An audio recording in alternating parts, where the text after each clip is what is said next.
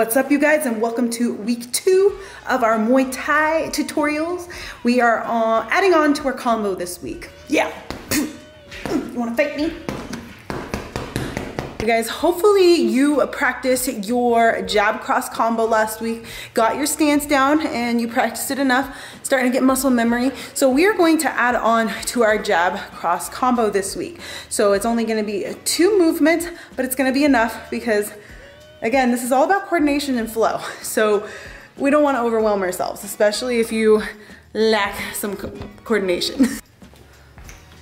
All right, guys, let's refresh our memory on last week. We practiced doing our jab, stepping into it, and then doing our cross with our shoulder or our hip rotation, coming across and coming back.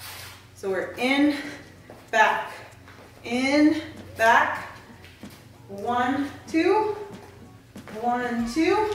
Okay, so hopefully you guys are practicing that. So we are going to add on to that this week, and so this is our hook. So we're coming in, cross, and then it's hook, pivot out. Okay, so very slight movement, so we're just trying to get out of that. So if somebody comes across, you know, here, we're getting out of there. We hit them, we're out. All right, so let's break down the hook and the pivot movement. So the hook here, just like we learned, we're coming in and we're extending with our shoulder into our chin with our jab, and then our cross, the same thing. We're coming across with that hip rotation. That gives us the power and the extension into our punch. We're doing the same kind of idea for our hook, but so we're keeping our hand here the whole time, because when we're hooking, someone might come around with something. We don't want to get knocked in the head.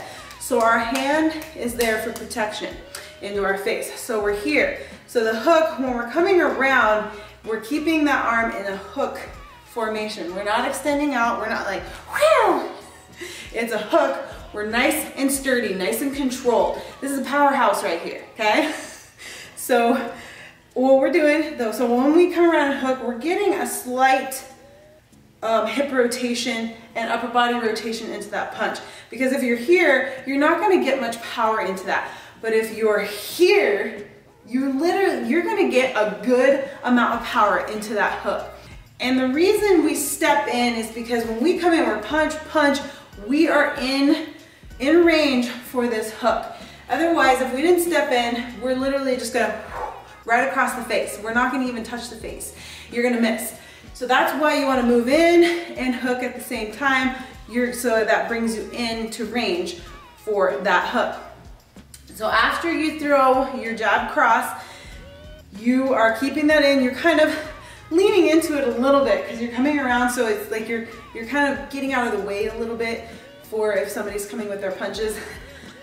And it gives you that power to hook into the face. Now, everybody kind of has their own preference for hook. The way I learned with my coaches was you're hooking this way.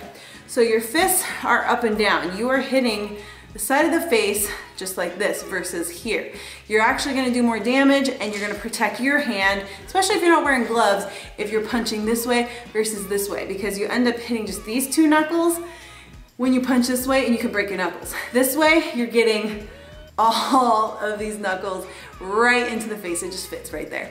But that's the best way to explain it. Like, not that you would just go out and hit somebody, but that's the best way to explain it, is how the hand movement, how the hand placement is, the fist. So your jab, your cross is at the front of the face, the hook is side. All right, so we're here. So jab, cross, hook, and then so you're here, and right after you hook, you're actually, this is another tip why we are soft on our knees, why we are on our toes a little bit, why our heels are lifted a little bit up, because after we here, we're pushing off of that leg to get out, okay? So you can see here, we'll break down the pivot movement, is if you're flat-footed for any of these movements, watch what happens when I try to pivot. My foot stays. See how it doesn't even move? You could end up hurting your knee or pulling a muscle when you do that too. So that's why it's important to be a little bit on your toes and practice that movement. So we're here, so I'm going to pivot and I'm light off my feet. I just slide right into that movement, okay? If I wasn't, my foot stays, okay? So that is another really important tip to remember, and keep practicing to be light on your feet, soft on your knees when you're doing these movements, okay? So we'll break it down again. We got jab, cross, hook, pivot. Got it? So remember, staying light, think of a spring. Sabai, sabai. All right, so we'll do from this motion, this direction. So we're here, hands are always up, nice and loose, loosey-goosey, a little bit up on your toes. And it is jab, cross, hook, pivot. So now you can see I'm this direction. So you can keep going. Jab, cross, hook, pivot. Okay? Another thing to remember is that I am keeping that shoulder width apart and that 90-degree angle the whole time. That's why it's important when you're pivoting, you're keeping that same stance. You don't end up out here. You don't end up like this. You don't end up like this. You don't end up like this. Okay?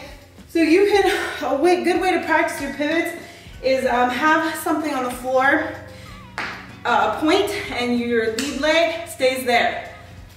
You should be able to pivot around, keeping that foot, that lead foot, on that point.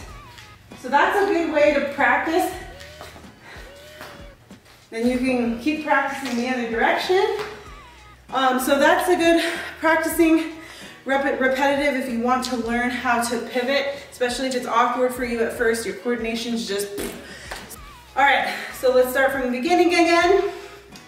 We're going jab, cross, hook, pivot. We're here, jab, cross, hook, pivot. Here, jab, cross, hook, pivot. All right, let's go a little faster, huh? How about that? All right, ready? And we go. 1, 2, 3. 1, 2, 3. 1, 2, 3. 1, 2, 3. 1, 2, 3. 1, 2, 3. All right, that is going to be your combo for the week. So it's your hook and pivot. You can slow it down. Remember, 1, 2, 3, pivot. 1, 2, 3, pivot. 1, 2, 3, pivot. So you can slow it down so you can get the practice, get the movements down. And then as you get more comfortable, you start feeling yourself, go a little bit faster. Break it up how you want, but that is your combo for the week. We got the 1, 2, and 3. We got the jab, cross, hook, pivot. So we're getting movement into it now, guys. So you guys are gonna be, you're gonna be little ninja warriors. You're gonna just be in and out of there. Yeah. And you don't want to do that. All right, you guys, hopefully you enjoyed this week's edition, adding on to our jab cross combo, and we will be adding on to this next week. So enjoy, be practicing. Mwah! Make sure you don't forget to like and subscribe. If you like these combos, these Muay Thai tutorials. I know I do. Thanks for tuning in, and I will see you next week.